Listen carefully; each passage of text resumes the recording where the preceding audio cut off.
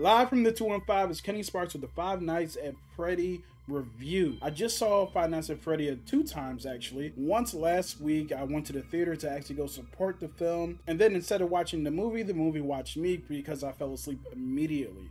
Was no fault of the movie in and of itself, but I was very tired and I went to the theater trying to relieve some stress because the theater is my sanctuary, and the theater ended up being more than a sanctuary. It ended up being a beduary. What I will say about my experience there is that all of the crowd around me, and there was a big crowd around me actually, they seemed to be enjoying themselves. They were laughing, they were cheering. At the end of the movie they were giving a standing ovation, so it was a pretty cool experience, even though I was only half conscious during most of it. But I came home and today I watched it again, and I gotta tell you guys, I wasn't a big fan of it.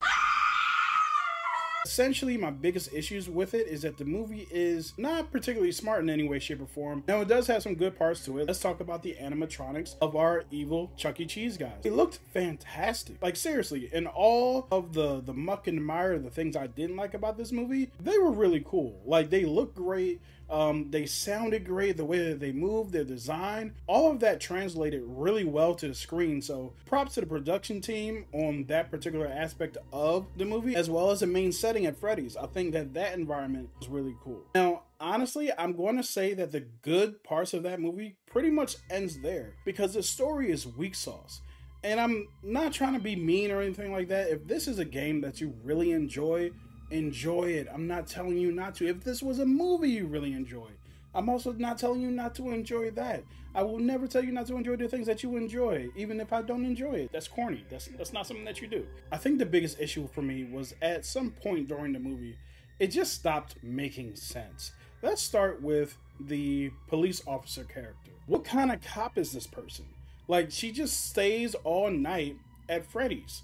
And it just kind of comes off as silly at some points because every time she shows up, she gets more and more suspicious. And I won't even get into spoilers in terms of like where her character ends up going, but it wasn't believable. There were so many things that happened during the course of this movie that were like, why didn't you just do that? Couldn't you have just, but why wouldn't you? I was doing that so much during the second act and to the third act of the movie that I was just like, yo, we gotta try a little bit better. There's a particular scene in this movie where robbers come and they're trying to break in order to disrupt the main character's life and livelihood. But the time that they break in makes zero sense. Not even at work. He can't take the blame. There's nothing for him to be blamed for.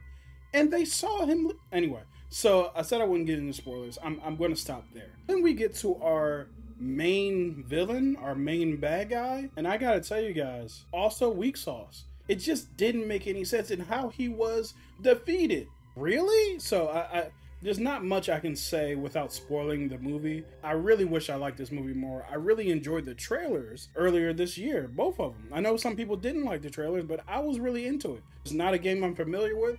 It's not a lore I'm familiar with. So I was curious, and unfortunately my curiosity was not rewarded. All right, y'all, did y'all see the movie? How'd you feel about it? Let me know in the comments, and I'll see you guys next time.